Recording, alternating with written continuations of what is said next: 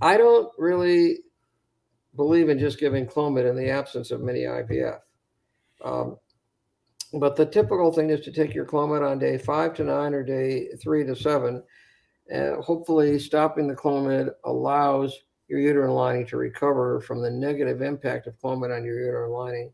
But that really doesn't work very well. And so just giving CLOMID on its own, which is the common treatment gynecologists do, is going to have a very, very, very, very low success rate.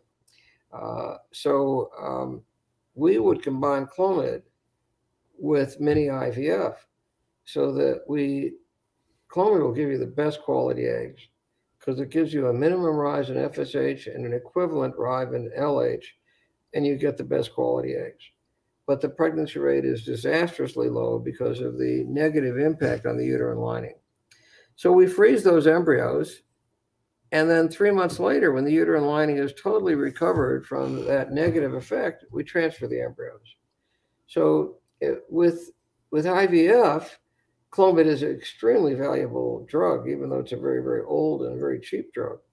But I really don't believe in giving it in the absence of mini-IVF, just like handing out bags of popcorn to infertile people because the success rate is so low. And I don't like to see your eggs getting older while you're getting ineffective treatment.